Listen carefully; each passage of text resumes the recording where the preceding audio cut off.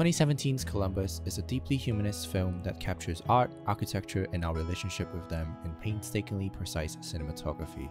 It tells the story of Jin, son of an architectural scholar, to the city of Columbus when his father fell into a coma, where he meets Casey, a young girl native to the city who halted her education to take care of her mother. The film follows the two as they learn more about each other and the modernist mecca that is Columbus. The director's cinephilia can certainly be seen in the film. It carries a very distinct visual language with contemplative sequences and unconventional shot compositions.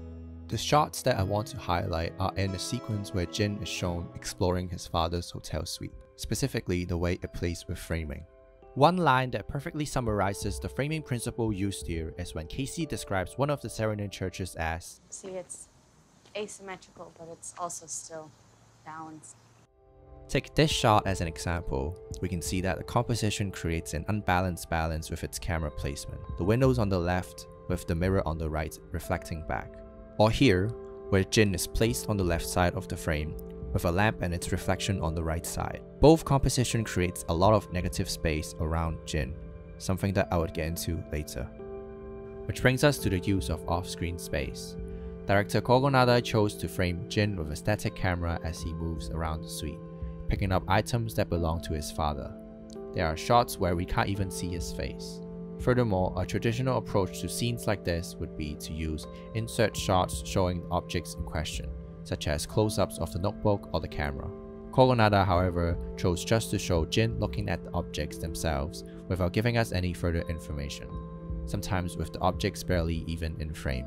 The static camera placement and long shots also encourages the audience to explore different parts of the frame. It enhances the realism and breaks cinematic invisibility at the same time, as it calls attention to the frame itself. One can't be blamed to expect characters to be in frame or simply to have close-ups of the items in question. The scenes are capturing Jin's complex relationship with his father, who we know hasn't been the most present for Jin due to the nature of his work. The professor is both emotionally and physically absent throughout the film as he is in a coma. Kogonada, however, uses objects to represent the professor's lingering presence in the room as well as in Jin's life. As I mentioned earlier, Jin is placed in the frame with medium shots with a lot of negative space around him. This can be seen as a reflection of his character's state of mind, as he is not particularly fulfilled in terms of career nor in terms of his relationship with his father. The usage of empty space to show how a character is absent is something that many filmmakers do. Eduardo was the president of the Harvard Investors Association, and he was also my best friend. It also forces viewers to reconsider what is and isn't important in the film. Another very memorable scene where absence is used is when Casey explains to Jin why the bank is one of her favorite buildings. The audio is cut off just when she explains her love for the glass fortress. All in all, the motif of lack carries throughout the film.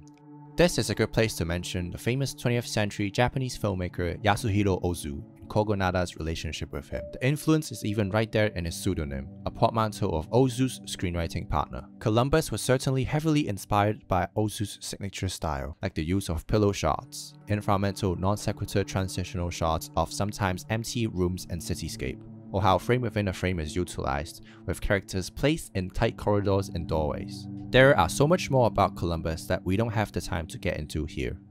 Great films are always influenced by other great films in the past. To see a film made with such passion for cinema, yet in a style that is not one bit dull, is refreshing to say the least.